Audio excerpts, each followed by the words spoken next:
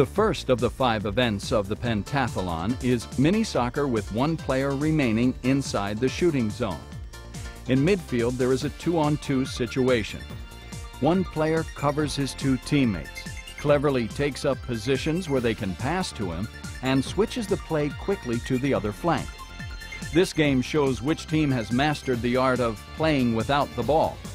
Players who make runs into space create more room for the player who has the ball and pull defenders out of position, making it difficult for them to win possession. The covering player has a good overview and is ideally placed to dictate the play. A sudden switch to the other flank can confuse the opposition and create goal-scoring chances, which clever players can take advantage of. An accurate pass into the channel behind the 2 defenders immediately signals danger for the defending team. The coach repeatedly encourages the players to communicate and discusses their errors in the intervals.